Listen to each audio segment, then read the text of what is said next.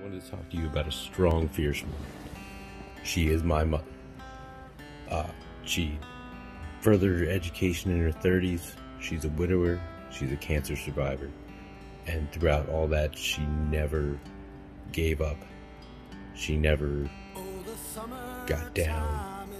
She's super strong. When I think of fierce women, I think of my mother naturally.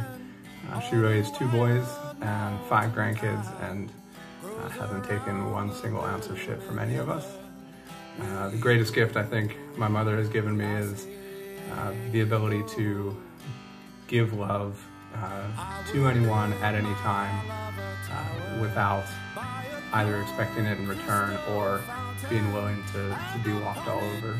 I met a strong woman in my life. Her name is Mary. She is my grandmother. She is my dad's mom. She raised my dad solo. At 45, she decided to get her bachelor's fired, and she ended up playing the stock market and became a millionaire. She was an incredible woman, so wise. She was a breast cancer survivor. Unfortunately, the second time took her, but she is still such a beacon in my life. The woman who's important to me, who's the definition of fierce, is my daughter Paradisia. She's an extremely hard worker, and she does anything to reach her goals. And just like me, if you're in her way, look out, because she's going to get to where she needs to go.